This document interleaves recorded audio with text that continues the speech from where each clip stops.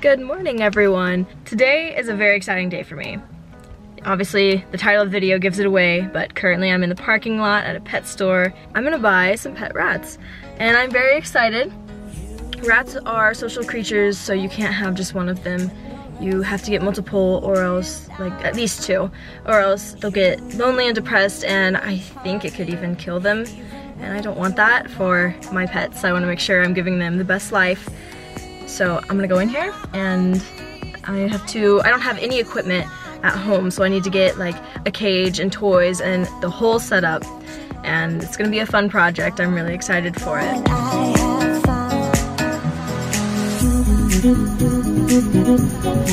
I think this one would be a good one. I'll grab some toys for it too.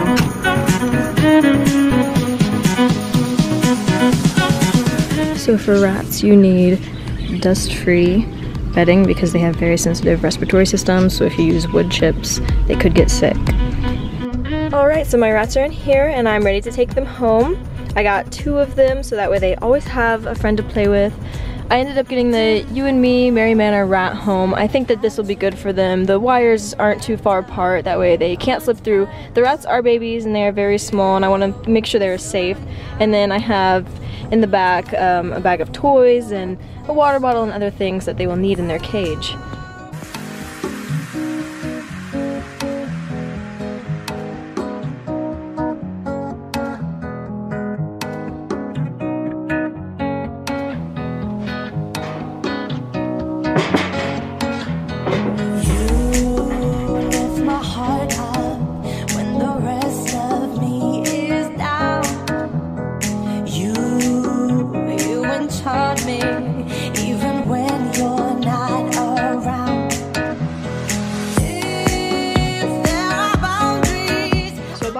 Litter box because rats can be potty trained, but it won't fit in this door, so I'm gonna have to take it all down and put it in, but I'll do that at a later date. So for now, I'm using this little dish I have, and I'm just putting it in the corner, and that'll work for now. Rat's litter needs to be different than the bedding that's placed in the bottom of the cage, so I'm using some fast-absorbing paper pellets. The reason it needs to be different is so that they know that those are what they're supposed to pee on and not the bedding in the bottom of the cage.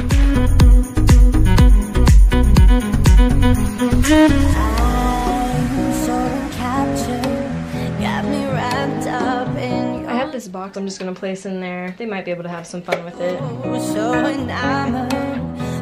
So I went ahead and filled up their water bottle, and it is super cute. I don't know if you can tell. It has a little turtle floating in the top up there. Of course, it'll be flipped upside down. And the turtle's up there. So now I have a bird perch. And what this does is it helps to file down the rat's nails. And I placed the water bottle up kind of high, if you can tell. So what I'm gonna do is actually place this bird perch underneath of it down by the ground.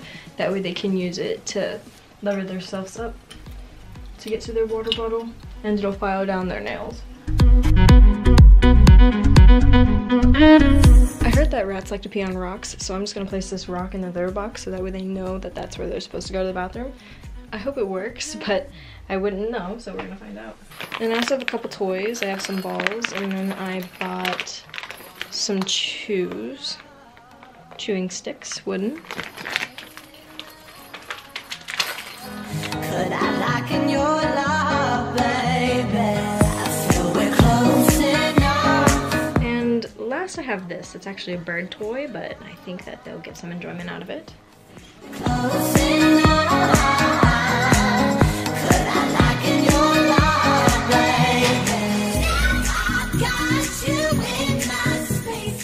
Okay, I'm gonna put them in. There's probably a lot of poop in here. Oh, not bad. Can you see them? There they are. Poor things. They're probably very spooked. Hello. I need to think of names now. Come here. There's one. She's a lighter color, but not completely white. They're both girls, by the way. I'm gonna go and put her in. And here's the other one. She's darker. And these are just babies. They are 6 weeks old. Okay, in we go.